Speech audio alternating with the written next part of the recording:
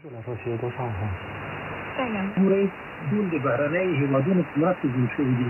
که کانال د ننګرهار دی، که وادي هلمند او ارغنداب دی، که نغلو برېښنایي هغه بیم دی، یا مایپر یا کجکي داله، ټول یا امریکایانو جوړ کړي دي، یا شورویانو جوړ کړي دي، یا جرمنانو جوړ کړي دي. دا د کابل جلال آباد دوهم سړک جرمنان جوړ کړي دي. مایپر بند هم روبي بند هم د جرمنان جوړ کړي دي. کانال د وادي انکشاف پکتیا هم جرمنان جوړ کړي دي.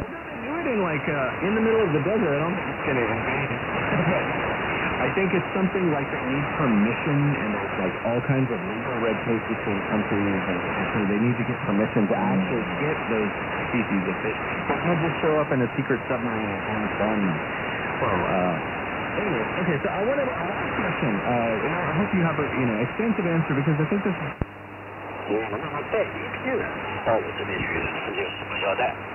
我一看这个也蛮好的，我哪天就跟我一个同学带着呢11号飞进去，就到常州就去喝酒。初次接触喝酒的朱金城，原真怎么呢 I guess it's two things. I think for Americans, what they need to learn first is what the rest of the global south looks like. I think a lot of Americans don't often think or don't want to think about what conditions are like for people in their poor countries. So that means they don't really have an appreciation for just how far China has come in the past 2 decades. Like they don't really understand that comparison, I think. And some people did, like I said. 研究者用了20多年的时间，创造出了集时节、针法、画理、绣理、自然为一体的依然绣法，由此也奠定了宝印绣在全国的行业地位。有了标准化针法，绣娘们很快掌握了技术。只要你足够的优秀，贵人自然会到。朱真诚的经历印证了他常常挂在嘴边的这句话。在推销作品时，他介绍了苏州绣品厂厂长、外贸公司经理张景峰。看到朱金城带来的20多幅乱针绣作品，张景峰不顾手下人的反对，出价19.8万元全部收购。这回拿去了以后，才看，哎呦，这乱针绣嘛。所以说那时候我非常感动。我拜访的商区呢，他不知道这个叫乱针绣，这是我2年做的东西。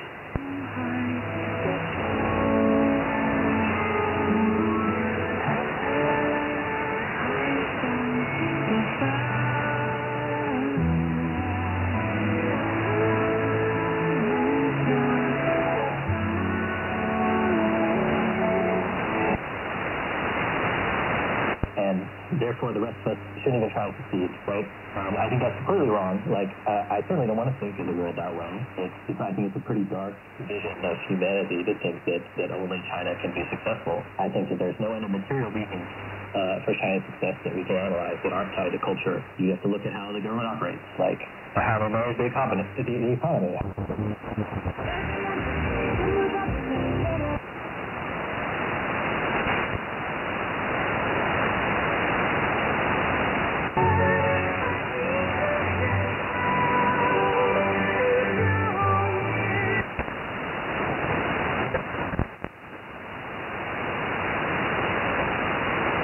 غونې لپاره تاسو یو پلندار خدای ولرئ ولایتونه څه دي په کوم برخه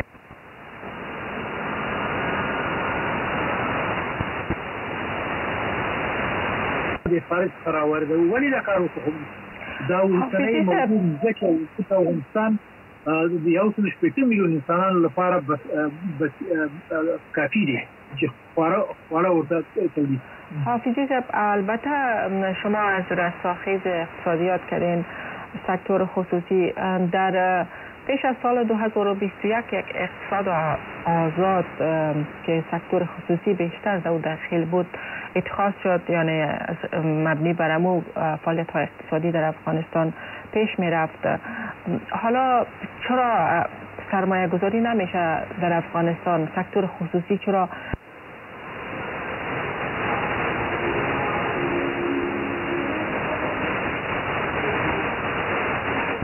But that's really what it's for.